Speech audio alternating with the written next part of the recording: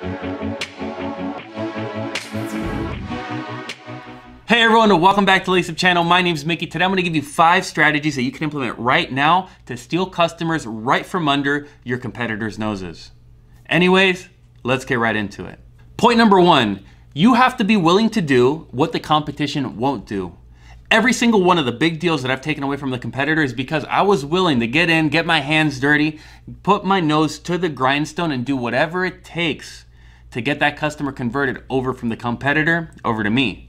Now, most of the time, this entails losing a little bit of money at the beginning of a relationship so that you can make a lot of money at the tail end. You have to think of these relationships long term, because if you think of them short term and you're trying to extract as much value as possible from your customers, you end up pissing the customer off and they end up leaving you for the competition. So please go the extra mile, especially at the beginning. Do whatever it takes. Even if you have to get your hands dirty, even if you have to lose a little bit of money, this is a strategy that I use every single day to capture competitor customers away from them. Point number 2, how good is your service? Service is perhaps the most important thing when it comes to any relationship.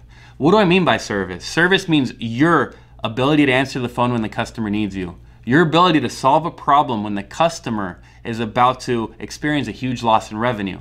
Your ability to be there at 3 and 4 and 5 a.m. when your customer really needs you. That is what good service entails. And to take it one step further, if you really want to give the best service in the world, it's your ability to recognize what the customer needs and offer it to them as it becomes available for your business. Now, if you give this good service, you'll be able to build 10 and 20-year-long relationships where your profit all the way through. And the problem with the competitors are, most competitors, they're on to the next customer as soon as they're done with the last one. And because they're like this, they end up giving bad service or very average or mediocre service to their existing customers. If you focus on good service, follow up, basically calling every single one of your customers, asking, how are you doing? What can I do to improve your experience? If you do this over and over and over, you'll build rapport and you'll build these long-term relationships that in the end yield a tremendous amount of revenue. Point number 3, like every relationship, consistency. I can't tell you how many couples I've seen where the relationship starts awesome. They're in love. It's the honeymoon phase. They can't stand to be apart from one another. And that's what happens in most businesses. At the beginning, everybody loves each other. Now, what happens as time goes along, that relationship deteriorates because you get tired of doing the same thing. Maybe the money's not the same. Maybe the behavior or the management's not the same. Something changed and now the relationship isn't as good. Your ability to be consistent will take your competitors' customers away from them, because I promise you, after a year or two, your competition has moved on from their customers. Your competition is focused on the next big fish, the next big prize. So if you're consistent and you can deliver the same service, the same commitment from beginning to end, you'll be able to steal customers right out from underneath the noses of your competition. Point number 4, having a good price to value ratio. Notice how I didn't say price. It's a misconception that if you lower your price 50%, every single customer is going to go with you. As a matter of fact, most people with money, they don't care about the price. They care about having good service. They care about you being there for them. They care about having a long-term relationship.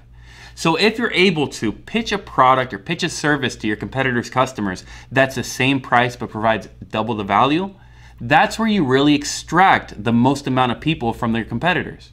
So let me give you an example. A strategy that I use all the time is when I'm pitching a competitor's customer, I'll sit down with them and ask them what their existing system does. Then I'll give them 3 additional modules that the competition isn't given to them, and I charge them the same price. Look at that little nuance. I investigated what they were up to, and then I was like, you know what? In my head, I'm going to give them this little thing for free, charge them the same amount of money, and capture the customer.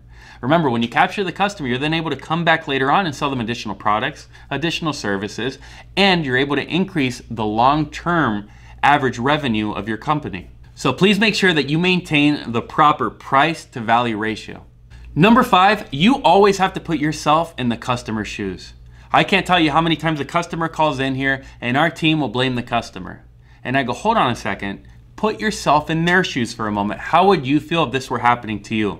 My people sometimes don't realize that the customer's calling in, they're not tech people, perhaps they're not that experienced on the software, maybe they're new to the companies that they're at, and they cause chaos for us.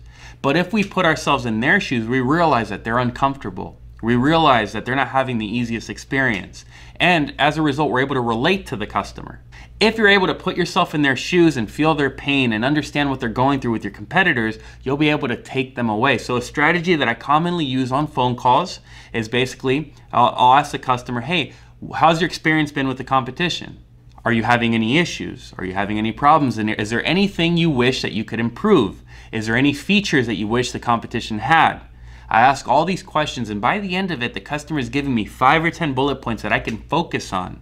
And these 5 or 10 bullet points are what I magnify, and I correlate those 5 or 10 bullet points to a dollar amount, and then that dollar amount to the cost of my system. And that normally justifies the customer switching over from their competitor to me.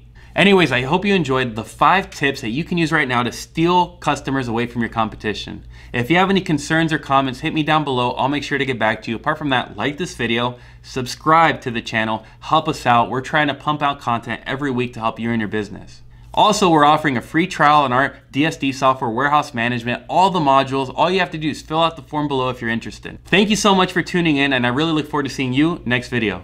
Take care.